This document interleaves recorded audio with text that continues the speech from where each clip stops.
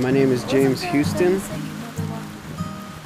I am 28 years old, originally from Lake Tahoe, California and Reno, Nevada. One of the things I've learned the most from going through these experiences the last 9 months or so is the power that people possess to come together to achieve something great. I met James Huston at a party. It was a house party that my friend invited me to.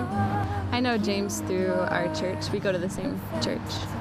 I used to live up Provo Canyon, so he was kind of our closest neighbor. Just got to know him a little better over the years, and now we're pretty good friends.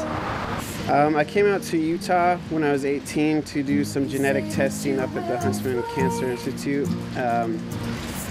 Found I was a carrier for this gene that causes colon cancer, and I went in for a checkup in December of 2011, and things had kind of gotten out of control, and I had hundreds of large growths throughout my entire digestive tract. My hair got really brittle and thin and started falling out. The other drug I was on just caused extreme fatigue, and I broke out in a rash all over my face and body, and I was really embarrassed to go out into public, and I was just exhausted all the time.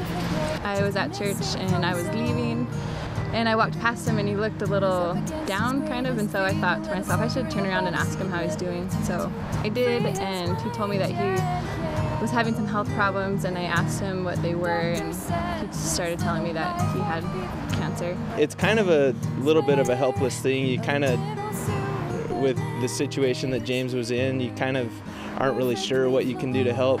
It's a difficult thing to go through sometimes, and life is difficult, and James had one of those experiences. And so it's interesting, and it's interesting to see how he went through things. But he made it sound like it wasn't that big of a deal.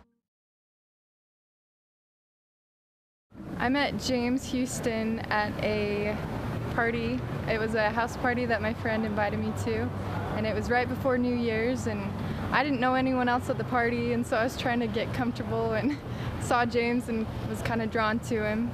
I play in an acoustic duo with my friend Cami Jensen. We met kind of randomly a year ago. She had some songs that she had been working on, and I came up with some extra guitar parts, and we kind of decided to form a group.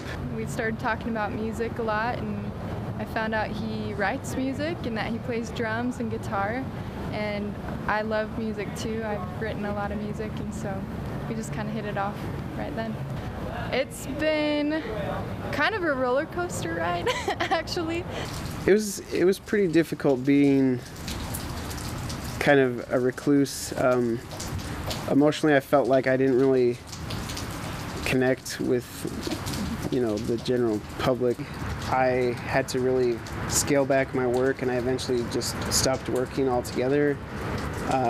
So I didn't have a source of income. It was very emotionally stressful because I didn't know what I was going to do as far as paying rent and getting food. I was also embarrassed to go out in public, so I didn't want to see any of my friends really, or go out and do anything too social. I came over one time and was just kind of talking to James and visiting with him, and kind of noticed that he didn't have a whole lot of firewood. We live in a little cottage, and we heat our house with firewood, and because I wasn't physically able to go out and chop wood and gather wood and stuff, a bunch of guys would bring me truckloads of already chopped wood. We helped him out by just providing him with some firewood, and we got a bunch of guys together and went up to by Aspen Grove, and there were some trees up there, and we just basically had some chainsaws and chopped up the trees and split the logs and gave them to James. And I was able to keep my house the whole winter because of what they did for me. About 6 weeks after I started this chemo treatment, My mom's house in Reno caught on fire. There was a huge brush fire. She called me up crying. She had to evacuate quickly, didn't know if her house had made it. Here I am 800 miles away. I didn't know what to do. I was physically unable to do anything. A couple of people, again, I told a couple of friends about it, and pretty soon I had acquaintances and random strangers coming by and dropping off money to help me afford a plane ticket to fly out to be with my mom. You help somebody, you're kind of guessing, like, I hope they like this, or, you know, but it was a real clear way that I could give service and feel good about it. Even though I didn't want to go out into public, I had people coming over and inviting me to go do stuff with them. Anybody was serving James, he was just kind of like, I don't really deserve this. I'm not really worthy of this. Like, you guys are so great. My birthday was 3 weeks after I started the chemo treatment, and a whole group of people put together a surprise party for me. You know, he's just had a pretty good attitude the whole time. I've never heard him complain about any of his health problems or anything. People would start bringing me meals because I was not wanting to go out into town. It's something that I enjoy doing, helping those who may need further help or help in something, because we all need help at some point. The experiences that James has been through have impacted the music that we perform. And yet he's been so positive and so driven still. Like, one time he had been feeling ill, you know, all week long, but he was still wanting to practice. And so he called me up, and I was just stressed with school, but he, you know, had this illness, and he was still up to practice.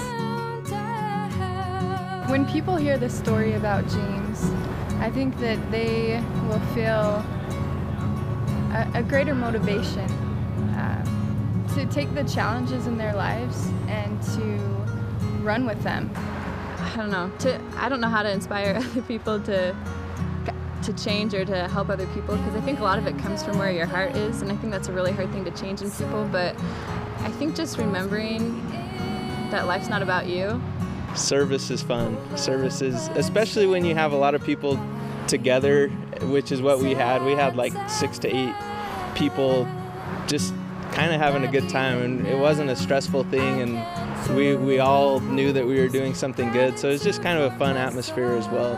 You feel driven or not to do something, or feel the desire to do something, that you keep putting one step forward. And James continued to do that. He continued to inspire in his actions, even when it was difficult to do so. One last question. What do you hope people do, or what message do you want people to know when they see this documentary?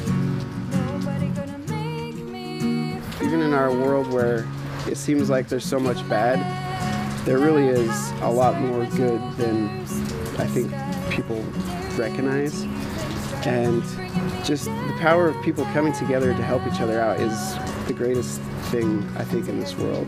I stopped doing the chemo treatment back in May of this year, and I'm still doing one of the experimental drugs. I just went into Huston last week, and they said I am responding to the drugs way better than anyone ever expected.